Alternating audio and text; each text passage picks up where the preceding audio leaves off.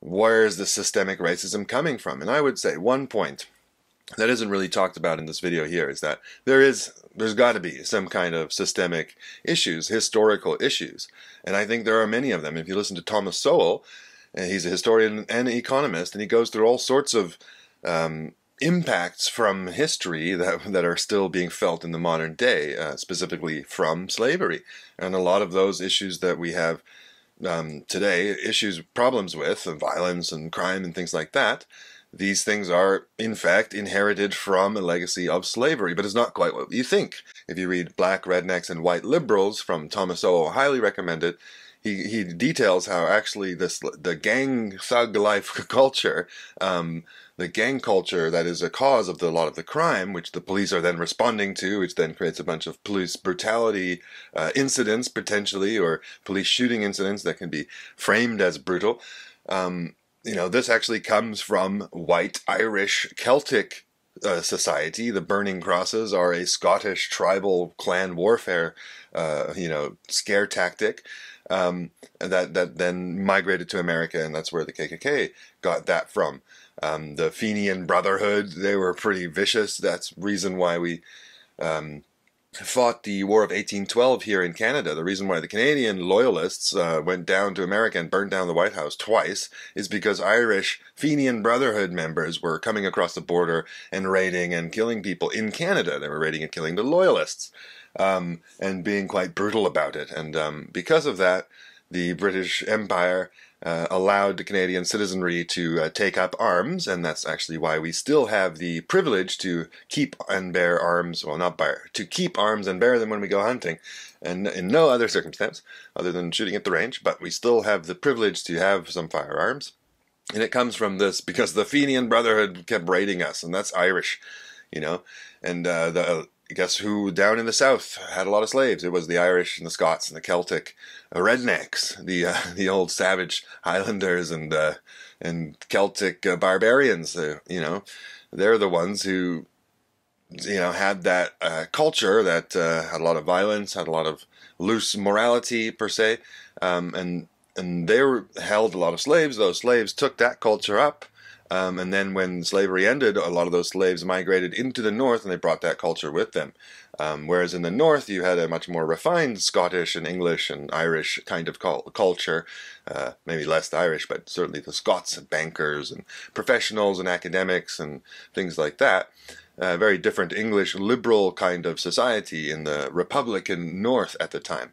And then at the end, the great flip that they talk about is a lot of those well-educated, well-meaning Republican English liberals in the North, they went down for Reconstruction into the South to try to help the South, you know, improve illiteracy rates and all these things, and help the South rebuild and be as strong as the North was. And a lot of the Southern blacks who were now freed slaves went up to the North into the cities to look for work, and they brought that culture with them, and that culture persists today.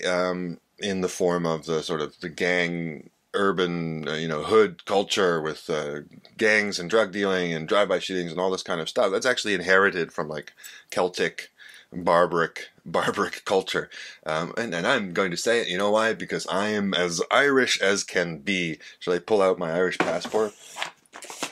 Yeah, I'll do it right here.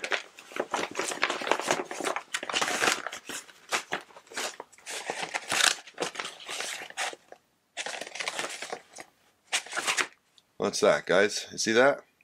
That's an Irish passport. You know why? It's because I'm 3/4 Irish and the other quarter is Welsh, which is pretty much Irish, isn't it?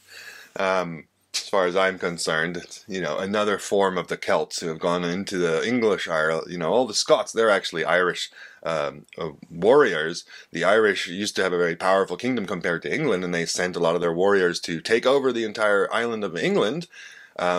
They only succeeded in taking the northern part, which is now Scotland, and then the English were able to, not the British, we're all British in the British Isles, but the English, they were able to drive the Scots off, and the Scots stayed up there, and they were actually Irish, and that's why they have kilts. Scots have kilts because the Irish had kilts before them. Sorry, Scots, you're all Irish too, that's why you both speak Gaelic.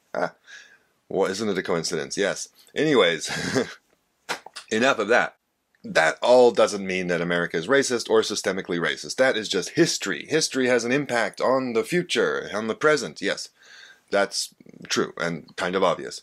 But what they went through here is a little bit more specific and say, well, the Democrats, in order to combat the tides of history and try to change the situation for the Black Americans, they instituted and targeted all sorts of government policies to the black people that Stephen Crowder, in great detail, elaborates that, well, and these democratic social welfare, socialist kind of policies, housing, food stamps, all this kind of stuff, what that actually ended up doing is incentivize single motherhood, made it hard, incentivize the man being out of the home, because then you get more money, you get more food stamps, you get a better apartment, the rent's lower, all these kind of things. And I understand from my own personal life experience that this is very true. There are real financial calculations where you're like, wait, we're going to do better if we're separated. Maybe we should pretend to be separate, and then guess what? And then you become actually separated. That's how these things go. Maybe if I get my own place, well, then one thing leads to another. And you're like, oh, still the calculation works out. So there are real incentives there, especially if you are amongst the lower classes, which I would say that's where I'm from, even though I'm pulling myself out, making myself great again, making Canada and America great again. That's what we're trying to do, trying to build it up. But I digress. That's what the Democrats arguably were trying to do as well, but the policies backfired as often as Democratic policies often do, it turns out, it seems, and then they never update them. So Stephen Crowder's going off, look, here's how systemic racism isn't real. It's not that the police are racist, it's that Black Americans commit a proportionately more crime. They actually get shot less often than other racial groups, proportionate to the amount of crime that all the racial groups commit. Black people get shot less by the police, but they also commit a lot more crime, so they get shot more just by the raw numbers. So, well, what's the problem there? The far-right racists, it's because the Africans are this, genetics. I was like, that's crazy talk. Look at this guy, this Kendall Cole here, he's super smart. And it's got nothing to do with race. It's got everything to do with culture, in my opinion. It's got everything to do with culture. Okay, well then, what's the culture that's driving the violence that's then driving the police shootings? Well, the culture...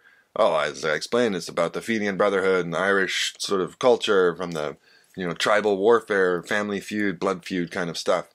Okay, but that's like also really far away. What's more recent than that?